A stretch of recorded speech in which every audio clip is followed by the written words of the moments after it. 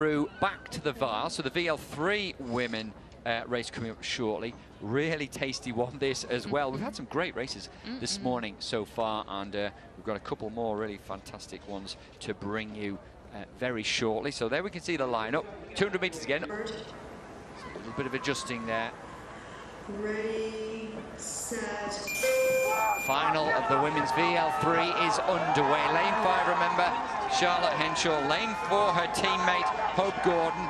There we can see lane 8 in picture. That's the Uzbekistani. Well, as the camera pans out, we'll get a look to see if Charlotte Henshaw's got away to a traditional strong start. She has. It's going to be up to Hope, the likes of Hope Gordon, to try and go with her, but we're not into the red boys yet, and already Charlotte Henshaw has a commanding lead. She does, doesn't she? She's so strong between the sort of 60 to 100 meter mark.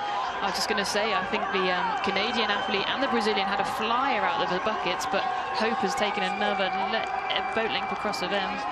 For her, as you can see, some of them are starting to struggle with directional stability, but Shah is just so strong out in the front.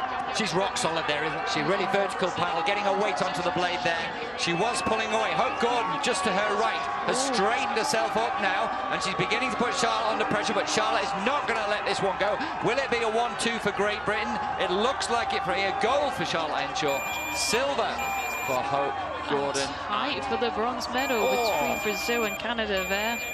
I think the home crowd might have just had a fourth place finish, but wow, that was brilliant. Brilliant showdown by Shah there. Oh.